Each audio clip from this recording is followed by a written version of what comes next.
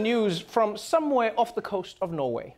A boatload of people who thought they were embarking on an exciting cruise of the fjords of Norway say they got a different kind of excitement. Mutiny on a luxury cruise ship. Several say their toilets stopped working. The toilet just does not flush. It smells, it leaks.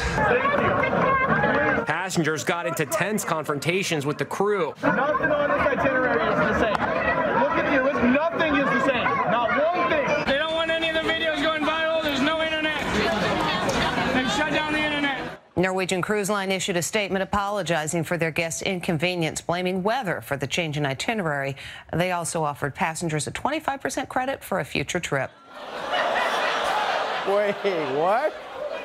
Instead of a refund, the cruise line is offering 25% off another cruise?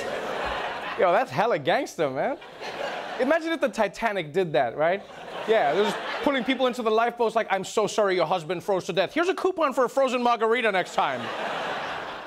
Also, I get that this vacation wasn't perfect, but I'm not gonna lie. These people were being a little extreme, all right? Okay, some toilets don't flush and the food's not good. You're still on a cruise ship. You got slides and pools and endless alcohol. That's all you need for a good time.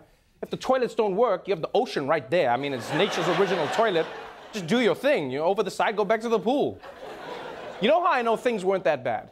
It's because people got together to make a group sign, all right? That doesn't happen in a real disaster, right? When shit's really going down, no one's like, oh no, we're gonna die. Who's got pen and paper? We're all gonna die. We're all gonna die. It would have been funny, though, if the passengers did take over, because I like how the people are like, I want to see that captain. Imagine if they just took over the ship and it became like a pirate cruise. Just people sailing around the seas, attacking other crews. Ah, take the shrimp buffet. Ah. All right, well, moving on.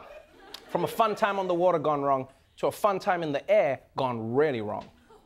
Hot air balloon horror.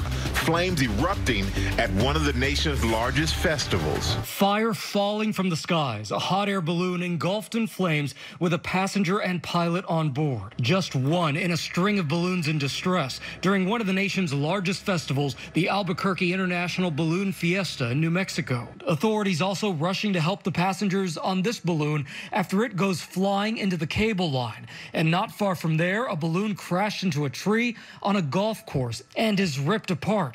Okay, I am so happy everyone survived those crashes. And on top of that, it is nice to see a story where I know no black people were hurt. I don't even need to read the articles on this. So, things didn't go as planned, but what was the plan? Huh? I always wondered this. They're balloons. You can't control them. It just goes with the wind. Who wants to travel like that? Like, imagine if you got in your car and it just went in the direction the wind was blowing. It was like, all right, on my way to work. No, looks like I'm going into the lake. I mean, I don't know about you, but I'm not getting into any mode of transportation that's built around a basket. I've never been at a picnic and thought, yeah, I want to do that in the sky. Yeah.